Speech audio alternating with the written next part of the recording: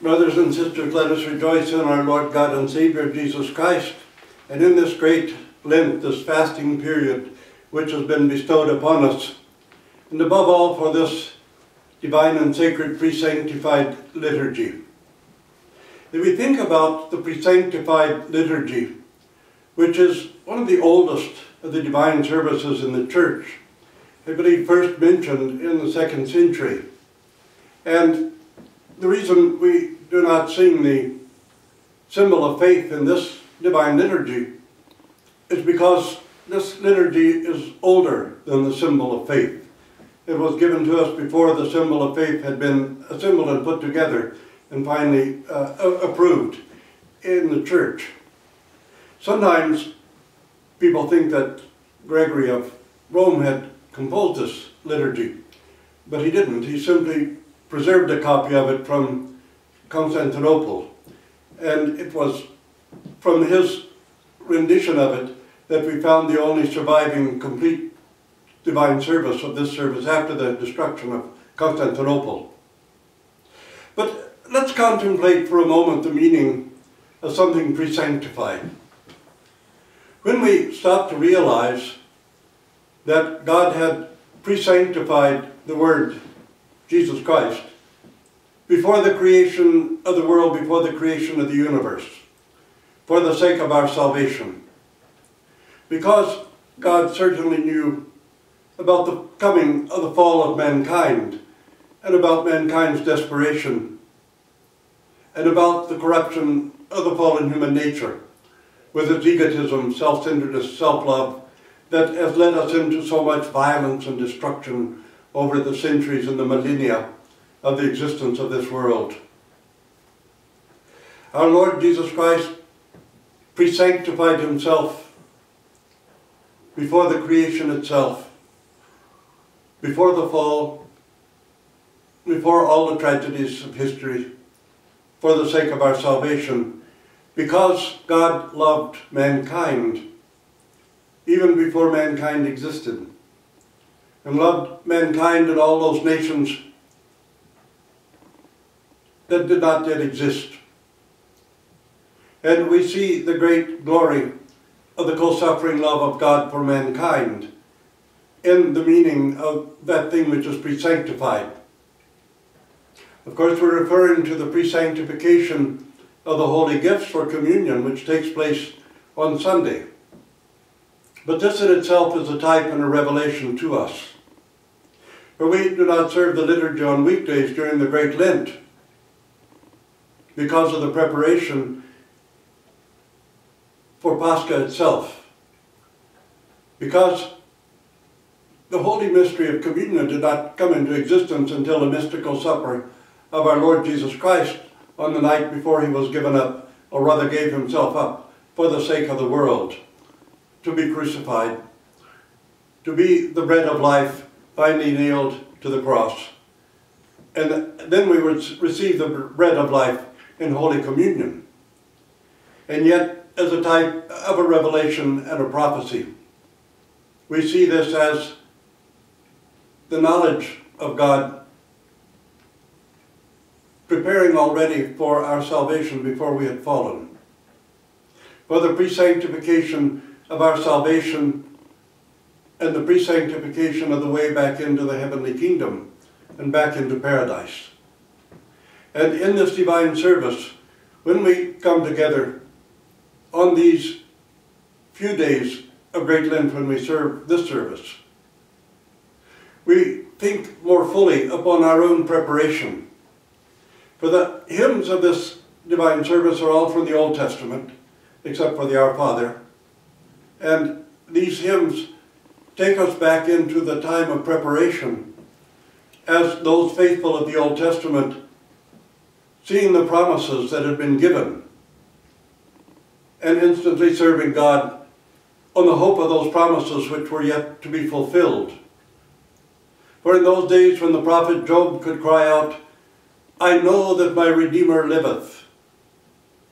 and that he will stand upon the earth in the last days, and though I make the grave my bed, yet I will see him with my own eyes, and not with the eyes of another, by which he proclaims the resurrection, which would be made possible for us by our Lord and Savior Jesus Christ. So all of those Old Testament prophets, with all of their shortcomings, with all of their sins, with all of their failings, with all of the violence they involved themselves in, and yet knew how to repent, and how to believe, and how to trust in all the promises which God had given aforetimes, and to understand those prophecies, that in the fullness of time, the one who had presanctified himself for us before the creation of the universe would come and fulfill those promises and open for us again the gates of paradise, and open those gates within the heart of those who would hear and would desire that that kingdom rule and reign in their hearts. And yet, brothers and sisters, how many people within the Orthodox Church, never mind all those others who confess Christianity, hear the words of the gospel? And how many of us, when we hear the words of the prayer of St. Ephrem the Syrian, grant that I might see my own sins and not judge my brother, and give me a spirit of meekness, humility. Meekness and humility not just before God, but before our brothers and sisters, before our neighbors, before the rest of humanity. And yet, even in the midst of this great Lent, with that prayer fresh upon their lips, it does not penetrate into the hearts of all. The prayer of St. Ephrem becomes merely a part of a ritual. People do not take it into their hearts and give it meaning and shape, but rather continue to violate the gospel, to violate the image of Jesus Christ, to violate the pattern of life and the pattern of interaction which he gave to us. And we continue full of the worst kinds of judgment and condemnation, not simply trying to defend the faith, but judging and condemning our neighbor, our brother, and our sister in the worst possible ways. And this great Lent is given to us so that we might struggle against those very things, so that we might realize the great love which God had for us before the foundations of the earth were laid. And we might in some small way strive to imitate that love for our brothers and sisters, for our neighbors, and to imitate that love for the rest of mankind, and to obey the apostle and to obey our Lord Jesus Christ, to cover our brother's sins rather than to place them out in the open, to refrain from the kind of judgment and condemnation that makes the demons revel and that makes Satan rejoice, because he's conquered us and conquered our hearts and closed the gates of paradise in our heart, because we ourselves did not desire to have them open through following the life and the pattern of life and the commandments of our Lord Jesus Christ. It's a fearful thing, brothers and sisters, to have the gates of paradise open in our heart, only to turn around and close them ourselves with the help of Satan and with the help of our own ego and our own self-love and our own self-centeredness. So I beseech you all, brothers and sisters, to remember when you hear this name, Presanctified Liturgy,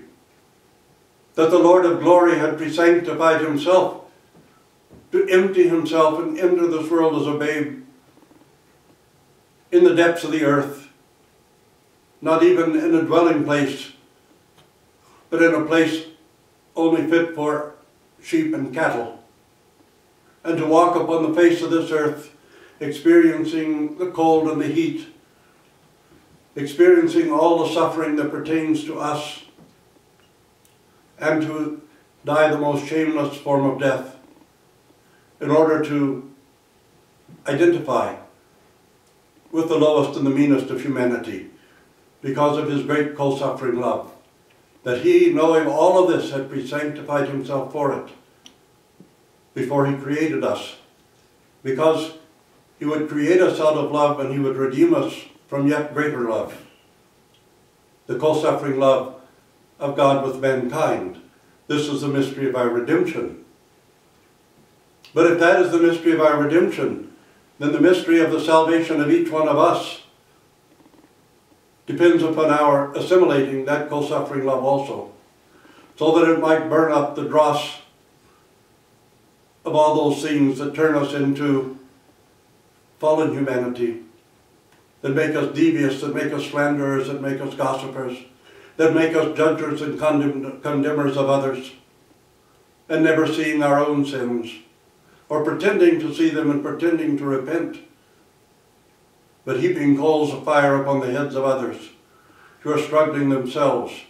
to rise above the darkness and into the light. Brothers and sisters, let us not close the gates of paradise once they've been opened in our heart and slink back into the darkness to hide from the light. And so often we do it not with great sins, not with things of note or things of moment, but in petty, meaningless, and yet mean and nasty little ways. And this makes it the harder to struggle against it. But first of all, we should recognize the meanness and the nastiness that sometimes penetrate our hearts and bring darkness back and drive the light out. And keep under ourselves, as Apostle Paul said, to struggle against those things. And not to focus only on some great sins and great passions, but to focus upon the little things that day by day undermine our souls and our hearts, undermine our salvation, and little by little, day by day, snuff out the candles, the light, and bring darkness back in the place of that light, of the grace and the glory of God. Brothers and sisters, let us now, at this time, also pre-sanctify ourselves for Holy Pascha, for the radiance of the resurrection of our Lord God and Savior Jesus Christ, and to pre-sanctify ourselves by doing those very things which Jesus Christ did. Open our hearts and our minds and our souls to our brothers and sisters, and overlook their weaknesses and their shortcomings and their sins and their failings. For it is not for us to judge, but for us to repent of our own sins and to be a help to raise up one another when we've fallen, but to raise up one another with tenderness and compassion